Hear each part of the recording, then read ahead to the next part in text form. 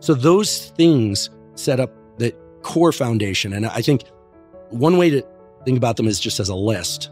Another is to think about them in terms of a schedule basis. And that's how I've really doubled down, is I realize that every 24 hours, I need to invest something into each one of those things. So I think that, 10 years ago or 5 years ago, or even 2 years ago, I used to think, okay, like what's the workout split? Or how am I going to eat for the next couple of months? What am I trying to optimize for? Is it muscle? Is it fat loss? Is it just maintaining? Is it energy? Is it focus? That's all fine and good. But sleep, nutrients, exercise, light, relationships, those really establish the foundation of what I consider to be all of the elements that create our ability to move as seamlessly as possible between the states that we happen to be in and the states we desire to be in. And when I zoom out and I think about what are the major struggles that and it seems most everyone deals with, it's like how to get more focused. Okay, so we can talk about, what do you take? What's the supplement? But you have to say, well, how are you sleeping? Have you done any exercise? You really always find yourself, or I find myself, taking 10 steps back and then moving through the sequence of 5 things before you can even begin to talk about whether or not taking 300 or 600 milligrams of alpha GPC and how often to do that and does it work, and yes, it works, etc. But those things really set the foundation. And so I like to think of those 5 things every single day. You have to re-up on sleep every 24 hours, or try to. You have to re-up on movement every 24 hours. You can go a day or so immobile, but you better move the next day, right? And ideally you're moving 7 days a week. Doesn't necessarily mean train to failure and running marathons 7 days a week. You can Goggins your life, or you can not Goggins your life. For those of you who don't know, I'm referring to David Goggins there, by the way, who seems to never stop moving. Although I just learned meditates 2 hours every night. Every night. And I'm inclined to believe when he says that. He indeed does that. You need nutrients, even if they come from stored sources, even if you're going to fast. You're going to fast for a day or two. Okay, fine. I've done that. I know you've done that. I would put hydration under nutrients too. So you can derive nutrients from stored fat, protein, et cetera, glycogen. Light, you're going to need that every 24 hours. You're going to need sunlight, even if through cloud cover.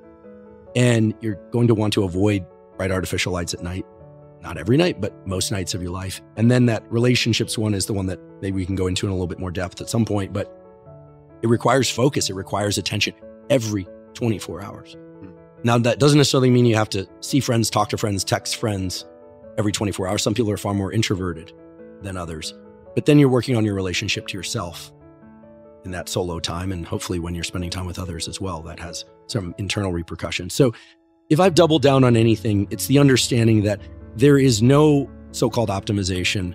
There is no real interest, at least from me, in trying to layer in other things unless I'm paying attention to each and every one of those things every 24 hours. You have to re-up on each and every one of those 5 things every 24 hours. And if you don't, you can get by for a day or two, but pretty soon you're going to hit that wall where you won't be able to do any of the things that most people are actually seeking to do. And the last thing I'll say about that is, I think people hear a list of those 5 things and they think, gosh, okay, well, that must be nice for you, Andrew and Tim. You wake up, you look at sunlight, you guys don't have kids, don't have to worry about kids running around. You don't have to, you can exercise.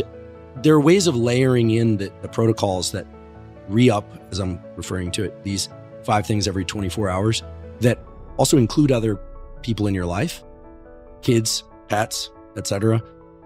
Exercise certainly can include that as well. But I would argue that there is no showing up properly for yourself and for the other people in your life unless these things are being handled. And it's not about becoming soft and cushy. It's about becoming quite resilient and effective.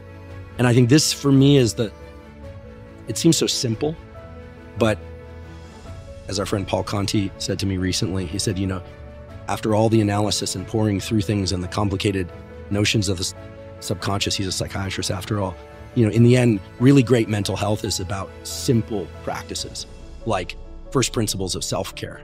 So to which I raised my hand and said, well, what is a first principle of self-care? I'm a biologist after all. And he said, it's basically the things that we were just talking about. It's those 5 things. And so I'm doubling down, I'm tripling down on those as essential to the point where nothing else really happens for very long unless those 5 things are tended to.